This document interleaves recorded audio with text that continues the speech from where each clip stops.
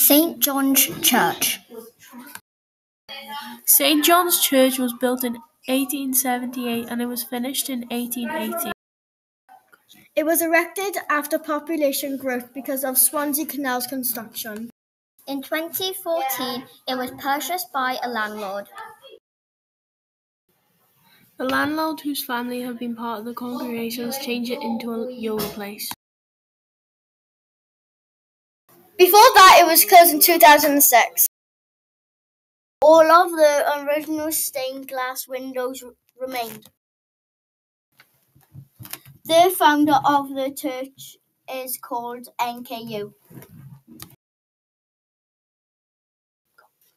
She was born in 1894 and died in 1988.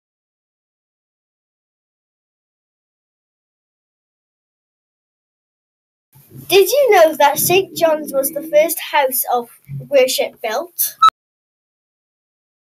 In 1905, St. Mary's Church opened, so the amount of people who came to service in St. John's got lower.